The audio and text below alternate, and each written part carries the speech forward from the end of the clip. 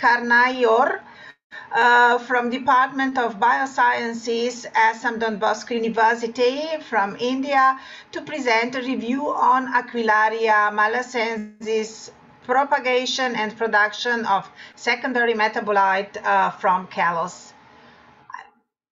Please, Ms. Kharnaior, are you with us? Here? Yes. Hello. Is it audible? We can hear you. We can't see you. Okay, now we can hear and see. Please share your presentation with us.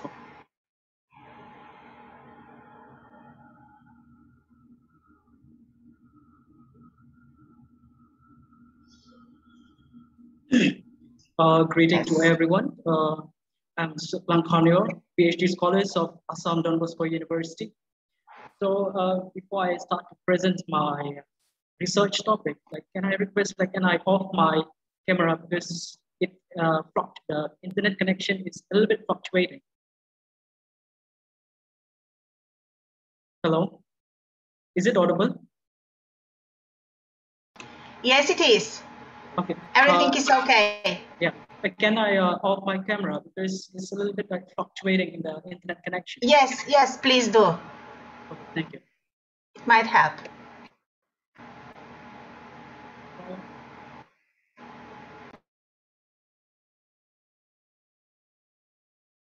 Is it audible? Yes, it is.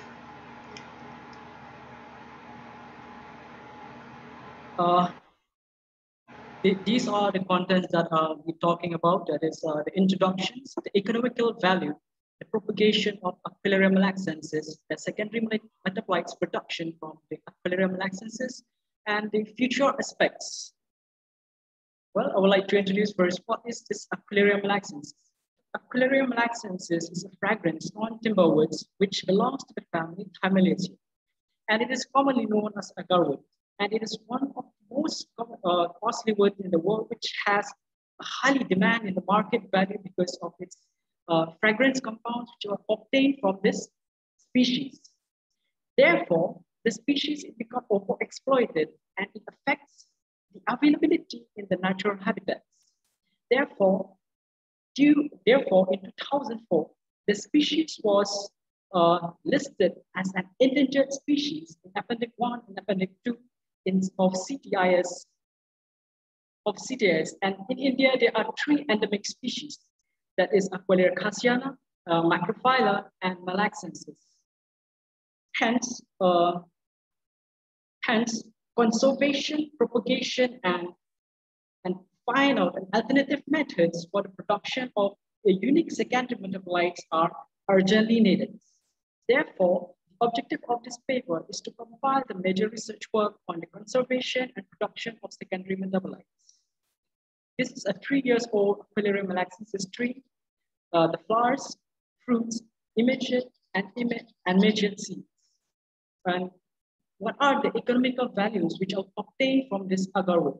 There are three main principles. That is, one is perfume, incense sticks, and pharmaceutical use. Traditionally in the Middle East, it was observed that the agarwood oil and smoke which are obtained from this agarwood tree is being used as a scent, and it's also used by many religious practices. And agarwood fragrance is also being employed as an aromatic gradient in detergents like shampoo, soap, etc. And several researchers were also trying to synthesize the aromatic compound which are obtained from the agarwood tree, but there are some mismatch, or there are something which is not connected with that compared to the natural value. Therefore, the quality of the oil which are obtained from the synthetic agarwood aromatic compounds is low. And when it comes to incense sticks is a sticks which are coated with fragrances where it has a significant amount accounts in prayers, religious practices, purposes, and some like insect repellents, and they think that these incense sticks, which the incense stick, the perfumes or the scents which are coming out from this, it brings luck and safety to the believers. And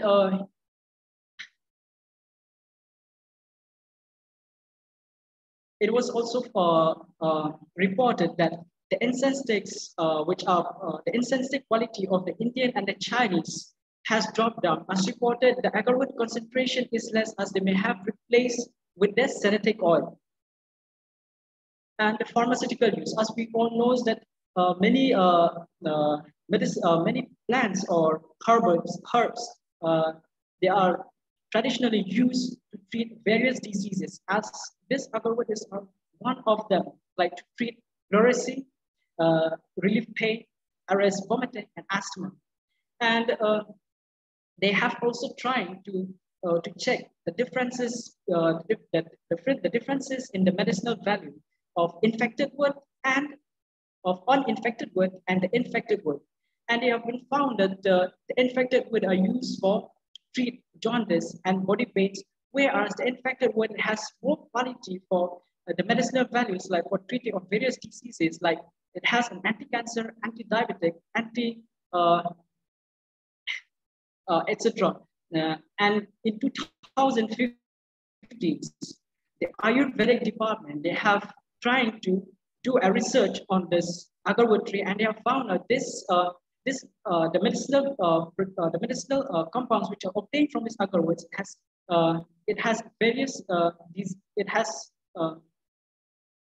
various medicinal values for treating like appetizer, analgesic, antipyretic, antihistaminic, styptic, carminative, cytotoxic, insecticidal, genotoxic, genotonic, etc. And why this? Since I've already talked, like this species, it's an endangered species. Therefore, propagation and conservation of this species is very important. So therefore, like traditionally, like for the mass production of Aquilarium malaxensis, they have been done by grafting, stem cutting, and seedlings.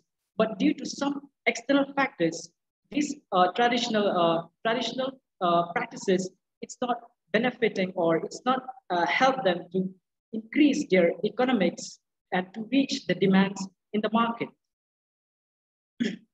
Like one of this, the environmental factors is like the seed, it has a very low shelf life, which is ranges from 15 to 40 days. And therefore, to enhance the traditional method, stem cutting was developed by treating the injured stems and at various concentration of endobutyric acids for rooting development. And therefore, like a biological technique has come to improve more than traditional methods. Like for propagation, like there are two methods. One is direct and one is indirect methods, organogenesis, and direct methods, organogenesis.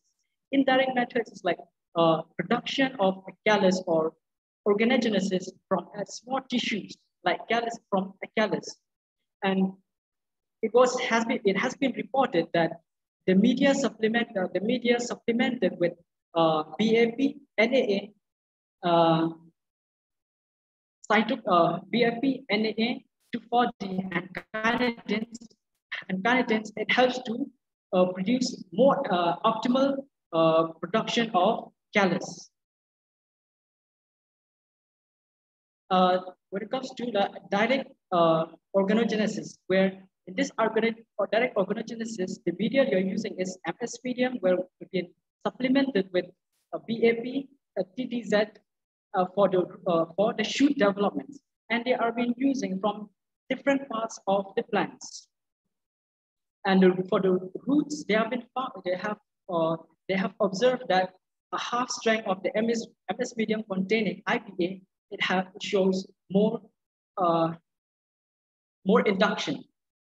And direct organogenesis was also obtained in a medium with high concentration of BAP and low concentration of NAA, where roots was developed in a half-strength medium with NAA. Therefore, due to this low shelf life of the seed, in 2018, An artificial seed was developed by encapsulating the nodal bud with 2.5% of sodium arginate and 100 millimolar of calcium chloride. Since like I've already talked, like the should find another alternative methods for the production of the secondary metabolites to meet the demand of the production of unique fragrances. Therefore, in 2009, it's been studied that the two major compounds which are obtained from the callus are sesquiterpenoids from the living cells and hormones might generate from the dead cells.